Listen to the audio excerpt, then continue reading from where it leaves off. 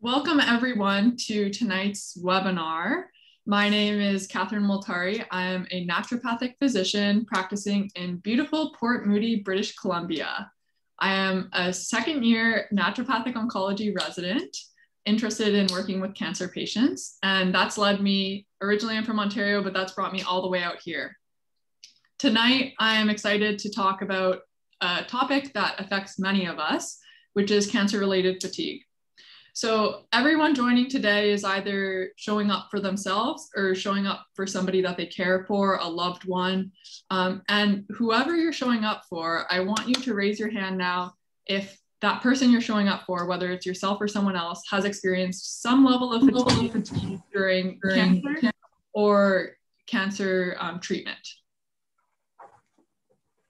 Okay, so I'm seeing some hands there. So cancer and cancer treatment, the most common side effect of both are actually fatigue.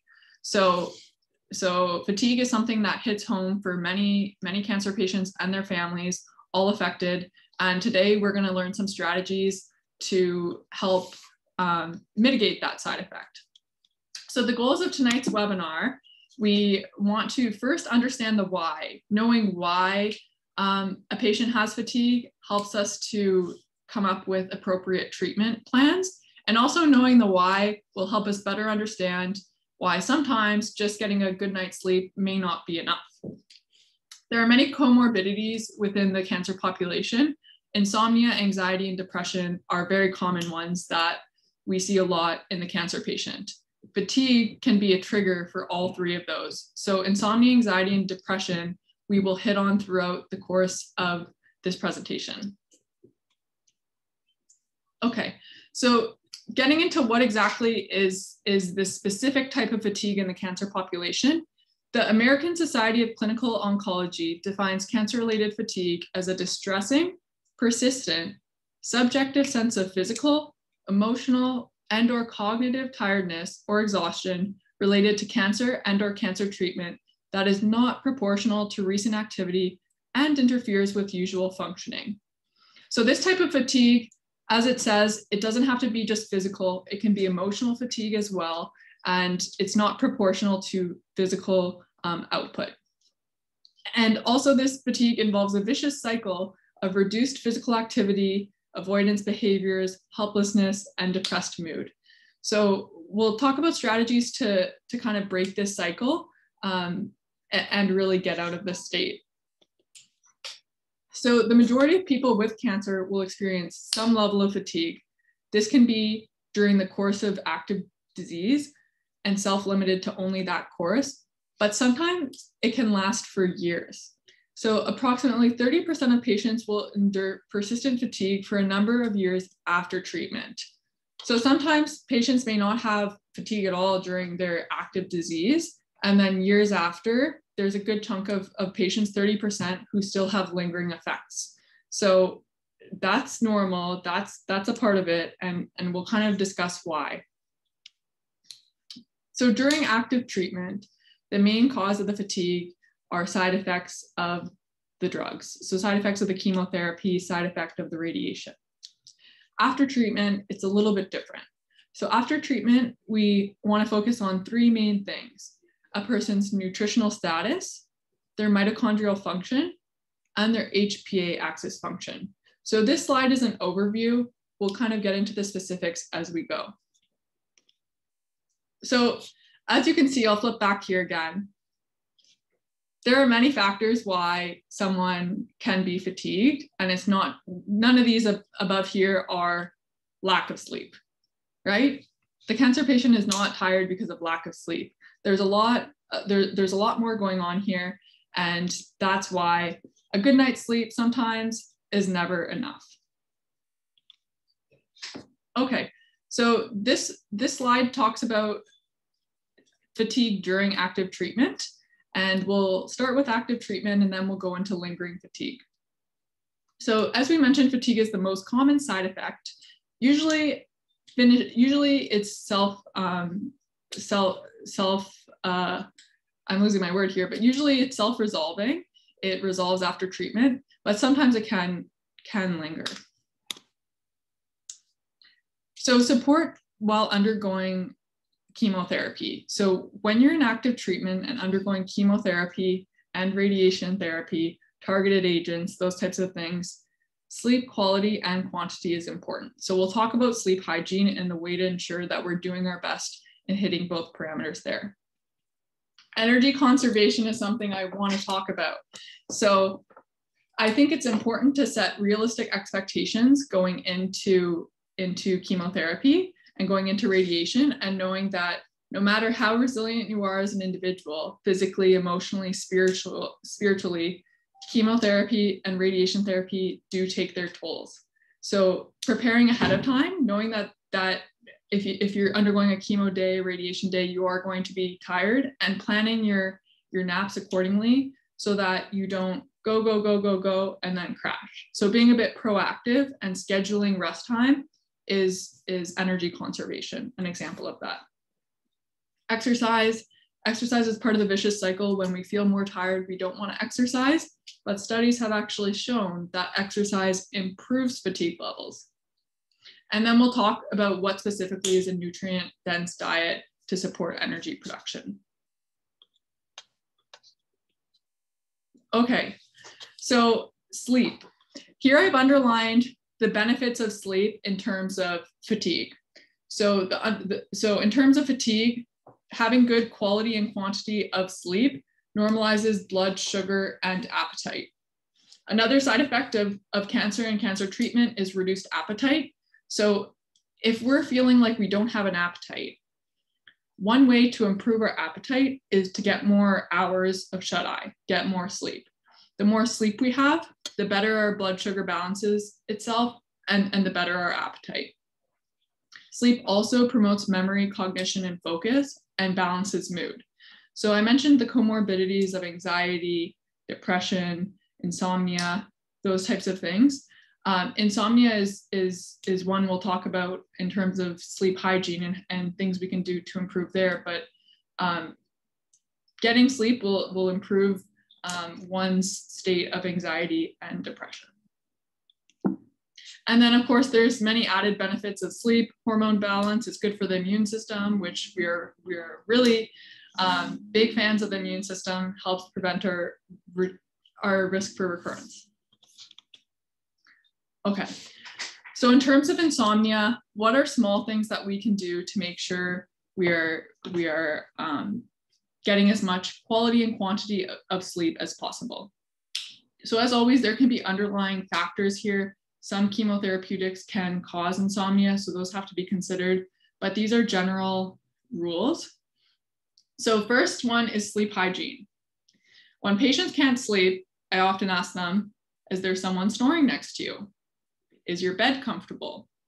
Is your room dark? Are you hungry? Are you thirsty? So sleep hygiene are the basics that are oftentimes overlooked. Do you live in an area where there's sirens going off all night, where you might not be able to get into that REM sleep? Maybe you need earbuds. So making sure we have the basics covered is one way to improve sleep quality and quantity. So 7 to 9 hours is also a general recommendation, but what's more important than this is sleep regularity. So making sure if you normally go to bed, say at 11 p.m., you're going to bed within an hour of that on either side every night and kind of waking up at the same time. This will help set your body's own circadian rhythm and sleep and wake cycle, and can allow your body to get into a deeper sleep quicker. Wind down period before bed is really important, avoiding devices.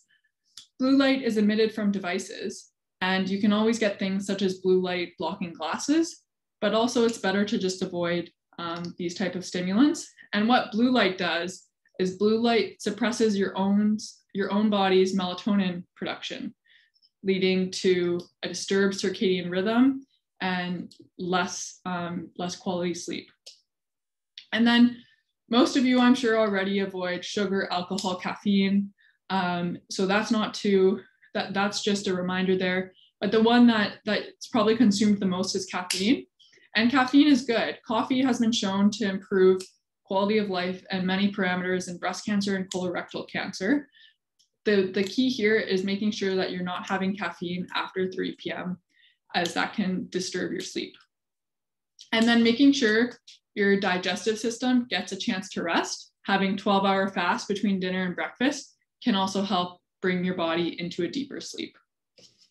So that's sleep for us, and just some basic tips on how to get a better night's sleep. Energy conservation. So I went a little bit into this.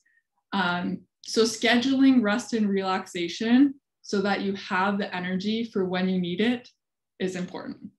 We're all superheroes in our own way, but we are not superheroes enough that we can't have crashes. Even the best of us have crashes.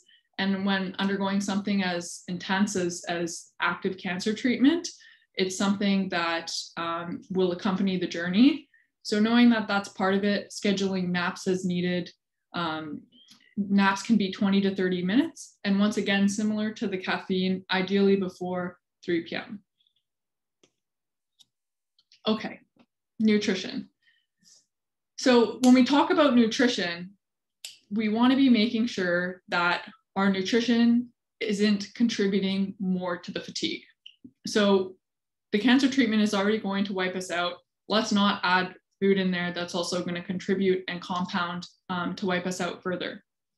So, you know, some patients have difficulties with appetite and are told to eat anything you want because a calorie is better than no calorie, but that's not true. If the calorie is going to make you more tired, that's kind of detrimental. Because you can only imagine the downstream effect that has. If the food makes you more tired, that can contribute more to the anxiety, more to the insomnia, and not necessarily beneficial. So eating is important, but making sure you're getting the right foods is just as important. So avoid added sugars, simple sugars. So avoid things like ice cream, cane sugar, those types of things. What happens when you eat a high sugar snack, especially when you're already in a fatigued state, your blood sugar rises and your insulin also rises. Once your insulin catches up to your blood sugar, they both plummet. And this drop is what's known as the sugar crash and can leave you feeling worse off than even before you ate. So, and you can only imagine if somebody's already really tired from radiation, the negative effect this could have. So making sure you're avoiding those things and sticking to whole vegetable, whole foods, any whole foods in their whole form, you can't go wrong. So I don't like patients to get too picky when like I said, eating is a trouble, but making sure you're eating whole foods, that's a good starting point. Digestion is also expensive. So when we talk about energy conservation, we don't want to be having, even if it's grass-fed, we don't want to be having steaks 3 times a day because that's a very expensive and energy-consuming process to digest that. So we want easy to digest foods such as soups, smoothies, blended down, boiled down, so that our digestive system doesn't have to expend more energy. And then everyone's an individual. You may know your individual food sensitivities or just symptomatically what doesn't really feel good for you. So avoiding those foods, especially when you're undergoing active treatment. So there's research to support these recommendations. In 2018, a review of breast cancer patients showed a significant reduction in fatigue scores with the treatment group that was following a specific diet compared to the control group. So that specific diet that helped to reduce the level of fatigue had at least 5 servings of vegetables per day, 2 servings of fruit, 1 fish, and 1 nuts. So as we can see here, if you're eating 5 servings of vegetables a day, there's not really much room in there for sugary snacks. You'll be pretty satiated, as well as 2 servings of fruit, 1 serving of fish, etc. So eating foods in their whole form have been shown in the research to reduce fatigue. So like I said, it's part to do with improved satiety. If these are in digestible forms, you're not expending extra energy with your digestion, and you're also avoiding the control group in this would have had much poorer of a diet with high sugar and the accompanying crashes. As always, if you're already used to having a diet outlined here and you're looking for additional support, so there's a lot of anti-inflammatory foods in this diet, in the vegetables, omega-3 rich things. So using supplements can also help if you already feel like your diet is on a top level. So you could use things such as curcumin, which is turmeric, omega-3 fatty acids, which is found naturally in fish, vitamin D, which is produced in your skin from the sun, and we don't get enough vitamin D living above the equator. So supplementing vitamin D can also help. Herbs to support: ashwagandha is an Ayurvedic ancient herb, which has been shown in cancer patients to improve fatigue levels. And then also energy production. Energy is made in our mitochondria. L-carnitine and CoQ10 are cofactors in our mitochondria. We'll talk about the mitochondria in a little bit, but those are also helpful to support energy production. Okay, so that's kind of active treatment. We're really making sure to remove obstacles of cure, removing the sugar, keeping moving, making things easy to digest. Now after treatment. So here we'll get into lingering effects and why good sleep might not be enough. So both the cancer itself as well as cancer treatments deplete nutrient status. In addition, most patients who are diagnosed with cancer are over the age of 30, 40, 50 years old. And over time in a North American environment, nutrient status is already depleted. So that can lead to the persistent fatigue. Mitochondrial function is also an important point to consider. And then the hypothalamus and pituitary are in the brain, and the adrenal glands are just above your kidneys. And these three organs communicate between each other and are responsible for our hormones, our satiety, our level of wakefulness. So we'll get more into all three of these and how they have a role on fatigue. Okay, so as I mentioned, undergoing cancer treatment, you reduce levels of iron, you reduce levels of B12, B vitamins, magnesium, vitamin D. So when we consider the first few, iron and the B vitamins, if a patient has an overt deficiency of these, they may be anemic. And anemia is a huge underlying factor of fatigue. So getting routine blood work to make sure that you are not anemic is important, as well as supplementing with these nutrients. Digestion and absorption of nutrients may be impaired from surgery or chemotherapy. Chemotherapy strongly affects the gut. It causes a lot of gut dysbiosis, which means overgrowth of the bad bacteria. And this can have effects making your digestive tract not able to absorb nutrients properly or even absorb supplements. So here's where if you feel like nutrient status may be playing a role in your fatigue and you're not sure where to start, the first place is just getting a routine blood work to make sure you don't have anemia. And then after that, you can either supplement with a multivitamin, B vitamins, or you can talk to a naturopathic doctor and do some testing to see what your individual deficiencies may be. Making sure, another basic's not overlooked, that we're getting the appropriate carbohydrate, protein, and fat.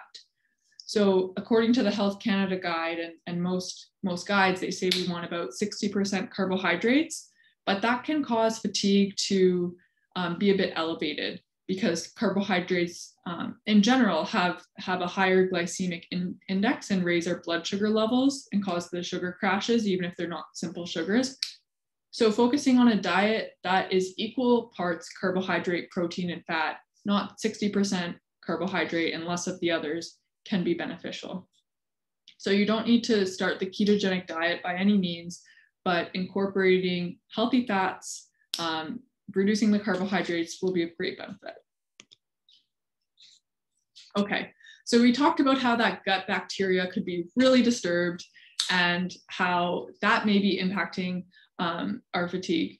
So healthy bacteria to find in the natural sources include anything fermented. So there's some examples there: kefir, kimchi, tempeh, sauerkraut. And we also discussed making sure foods are easy to digest. Blending them up can be helpful, and making sure you're having at least 5 servings of vegetables a day. Okay, so we talked about nutrient status. Now we're on to the second point in terms of resistant fatigue, mitochondria. So I'm going to be jogging your memory back, but we've all been to high school. Remember in high school when our biology teacher said the mitochondria is the powerhouse of the cell? Does that ring a bell for anyone? Yeah, I'm seeing a few head nods. Yep. So the mitochondria is the powerhouse of the cell. When we think about energy, we usually think about symptomatic energy, what makes us get out of our chair and want to go start the day. But at the most basic and cellular level, it is our mitochondria that produce energy and give us that symptomatic feeling of get up and go. So the mitochondria are unfortunately damaged in both chemotherapy and radiation therapy.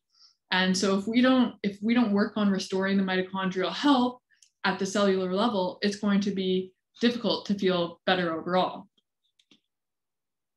So threats to the mitochondria.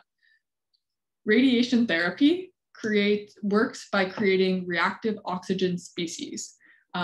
This is a pro-oxidant effect that damages cancerous cells. And it works. It's a great treatment. It's a great cancer treatment. But it also damages the mitochondria. So making sure that if somebody has undergone radiation therapy, that you are supporting the mitochondria and improving their function after treatment is definitely worth considering. Other things that can contribute to stress and damage to the mitochondria include a high sugar diet. So if you're already undergoing radiation and chemo, you don't want to hit yourself again with a high sugar diet, and again with cigarette smoking, and again with environmental chemicals. So some things we can avoid. Radiation, chemotherapy, we can avoid in many circumstances, but we can avoid some of these things. And so what we can control, we will. Oh, my screen just stopped sharing. I will get that back up there. Okay. So what can improve mitochondria? We know these things are powerful. We know they're responsible for our energy levels. Exercise can actually improve mitochondria. It helps mitochondria use fat more freely as fuel and use fat preferentially to glucose, which means if we're not having a high carbohydrate diet, our mitochondria are still able to run. So aerobic exercise and high intensity interval training, also known as HIIT training, can improve mitochondria. So the general recommendation for cancer prevention of recurrence is 150 minutes of aerobic exercise a week. So this first point, this is 150 minutes a week. If we're doing that, so that's just walking, brisk walking, that can increase the amount of mitochondria, beneficially change the mitochondrial shape, and facilitate repair and turnover. In addition, for an added benefit, you want to incorporate HIIT training. So as you see this lady, she can be going on a walk down this little hilly street. And one example of HIIT training is every time she gets to a light post, just doing either an increased brisk walk or a little sprint to the next light post and stopping. And you want to do intervals of that. So not just one little sprint, but intervals of 10 seconds on, 10 seconds off, 20 seconds on, 20 seconds off, 30 seconds on, 30 seconds off of a high intensity exercise followed by a rest period. That is what's going to help you improve your mitochondrial function.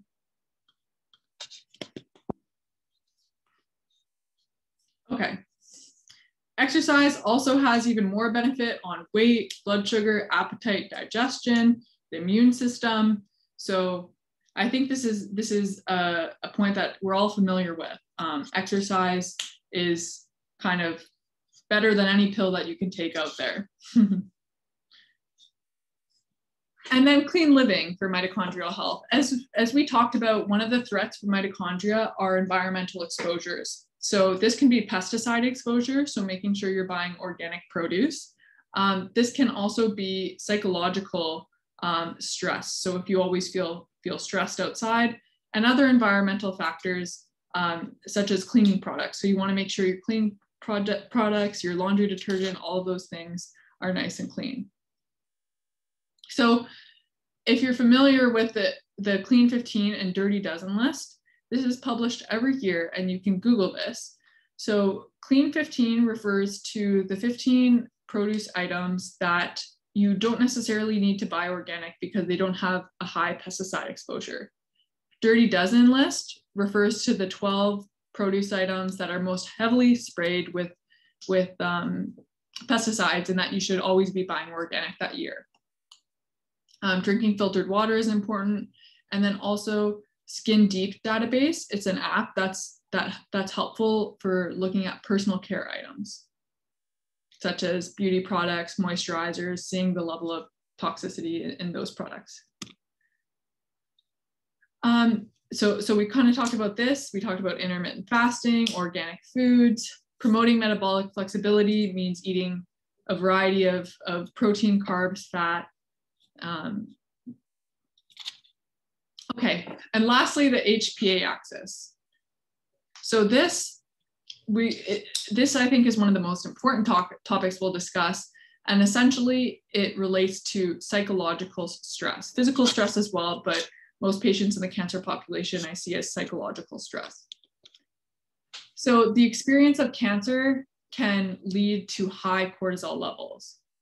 So cortisol is a stress hormone. It's responsible for our fight or flight response. And it causes inflammation, it increases blood pressure, it causes our blood glucose to get out of control, it disrupts our sleep and wake cycle. So having high stress is unfortunately really detrimental. We'll talk about ways to mitigate that though. So symptoms of too much stress or too much cortisol include restlessness, depression, low libido, irritability. And then if you have high stress for a long time, then you eventually get cortisol depletion, which leads to this chronic fatigue, muscle weakness, loss of appetite, kind of the opposite end of the spectrum if it's chronic. Okay, so we all know that we're exposed to stress in this day and age in North America, and especially as a cancer patient. So let's talk about what we can do about it. We talked about exercise, we talked about food, belly breathing. So just YouTubing something such as box breathing and making sure most of us breathe from our diaphragm up, making sure our inhales are going all the way down to our belly button, full inhale and full exhale can really help reset our nervous system and move us from a sympathetic state, fight or flight, into a parasympathetic flight. So laughter is medicine. It can't be understated. Chat with your friends, ask them what made them laugh today, ask them what the best part of their day was, ask them if anything funny happened. We can't underestimate the power of laughter. Gratitude journal, really any type of journaling is beneficial. Meditation, mindfulness, time in nature, and Reiki. So we'll talk about a few of these in more detail. Reiki specifically. So Reiki is a Japanese form of energy healing. When patients undergo Reiki sessions, they feel a release of energy sometimes. Sometimes they feel inner peace and relaxation. They feel hope. They feel they're cared for. Improved sleep, decreased depression, improved self-confidence. So the list goes on and on and on in terms of the benefit of Reiki. There's research to support it as well. So in a study that I was looking up for this presentation, I found that 50% of patients experiencing Reiki had a significant reduction just after one session in distress, anxiety, depression, pain, and fatigue for all patients undergoing Reiki. And this number only increased when they had further follow-up sessions. 83% of the participants enjoyed the Reiki session and found it helpful. 74% planned on continuing Reiki, and 83% would recommend it to a friend. So I've had Reiki done on myself, and I'd also recommend it to a friend. I practice at Port Moody Health, and we have our own Reiki master at our clinic. So this is something that's accessible and cannot be understated in terms of improving the HPA axis and improving fatigue and overall well-being for the cancer patients. Social connection. So unfortunately, we've been feeling a bit isolated from each other, and isolation is an independent risk factor for cancer occurrence. So even though we are isolated, it's important to make sure we schedule at least one Zoom call or phone call a week with loved ones and do whatever we can, because social isolation really is in some ways as bad as smoking, and it can increase the risk for cancer recurrence. And so this is the last slide here, and I want to kind of wrap it up. At the beginning, we talked about the American Society of Clinical Oncology, how they defined fatigue. And in terms of their recommendations, they also recommend mind-body therapies in terms of improving fatigue. So they recognize the benefit in using mindfulness-based approaches, yoga therapy, and acupuncture. So mindfulness-based approaches include things like Reiki. Yoga therapy cannot be understated. I think a lot of the benefit is the breathing there with yoga therapy. And acupuncture as well is something that we offer at the clinic and can be helpful. So I just want to give some acknowledgements of contributors for this presentation: the Canadian College of Naturopathic Medicine, Integrative Cancer Center, Port Moody Health, and the American Society of Clinical Oncology. So thank you all for joining. I hope you each were able to write down something or learn something new. And we'll now have a time for questions, discussion, and can kind of talk to each other about what we learned. So let me just stop